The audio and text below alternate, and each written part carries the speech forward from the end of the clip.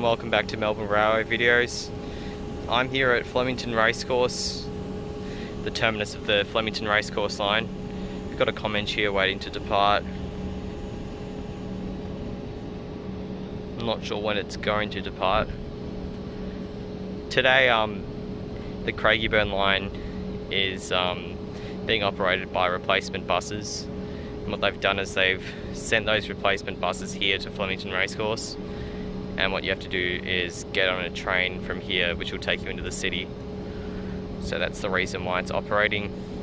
I'm not sure the last time when it did operate for passenger services, because with coronavirus there hasn't been much of a reason for trains to come here.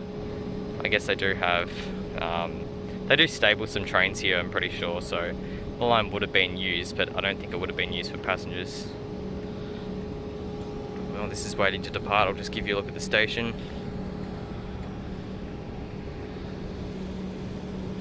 This is platform 2, I think. It might be 1. That sign doesn't say.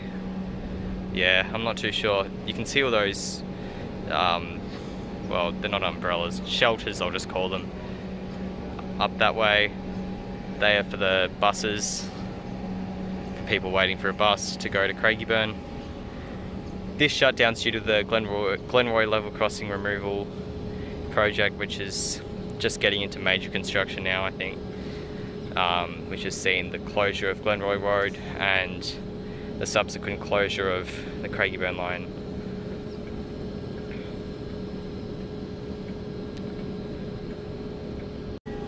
And the Commons is now departing, 463M.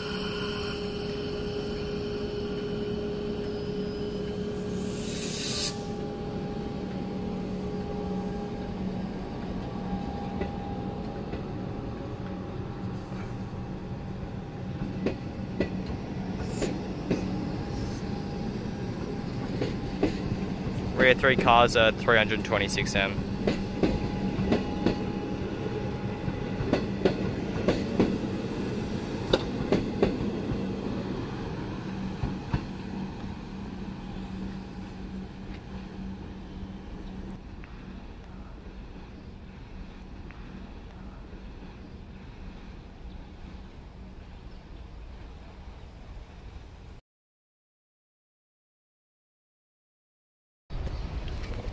So while we wait for the next train to arrive, I'll give you a bit of a look around the station.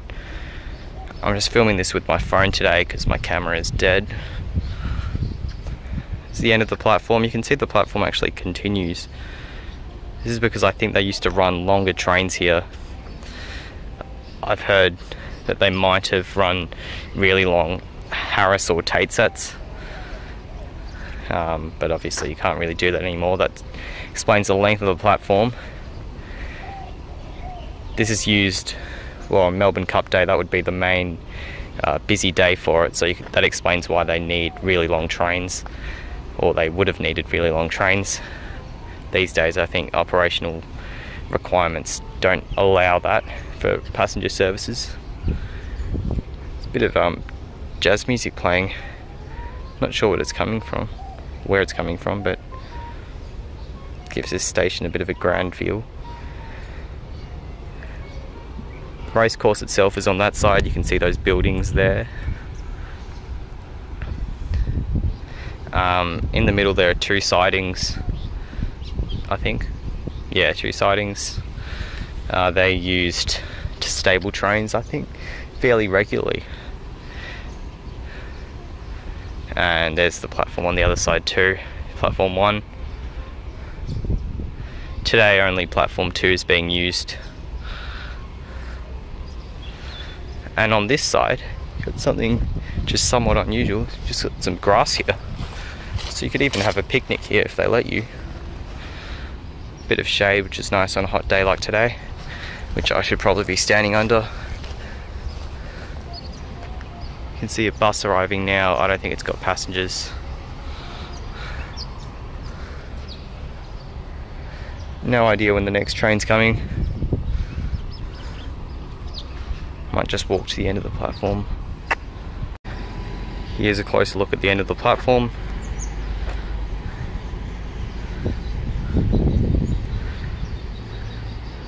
the large, what would you call it, stand pavilion, which is used on race days.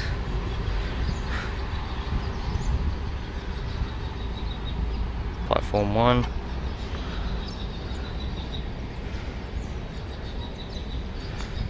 Then up here is the way into the station. I might just quickly walk up that. Bus has just arrived.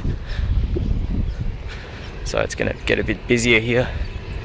But yeah, at the moment, you come off the bus and you walk through these gates here, these grand gates, and you have to actually touch on your marquee here.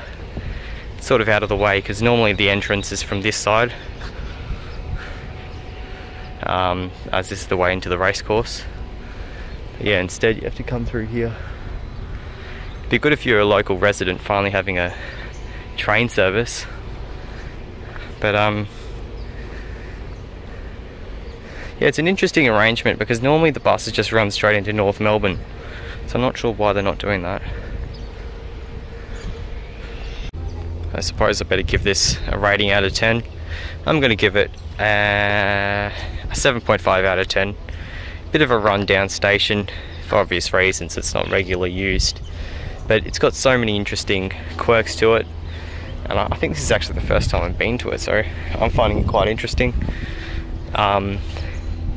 So yeah, 7.5 out of 10 for Flemington Racecourse. Actually, down this way it looks like there is another entrance point to the station. I'm not sure what this entrance is for, if I'm even allowed to be walking down here. I will. Driver's standby room. It's got marquee readers, so must be used sometimes.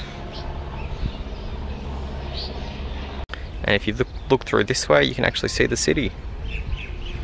It's a bit obscured by the trees, but it's nice to see it nonetheless. I'm not sure if this is an old signal box. Could well be.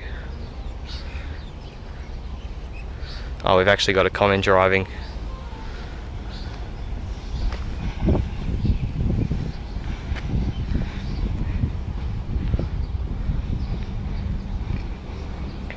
It's coming in very slowly.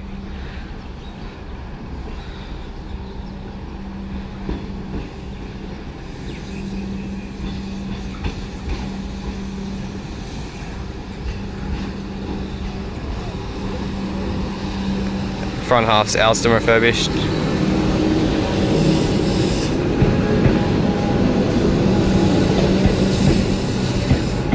And the rear's EDI. 537M and 542M. You can see why this bit of the platform is no longer used.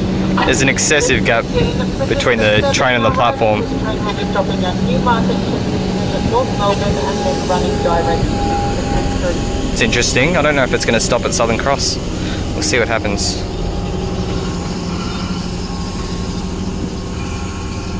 Anyway, that's enough for this video. Hope you all enjoyed it. Not often you can get to go to Flemington Racecourse. So yeah, thanks for watching. See you next time.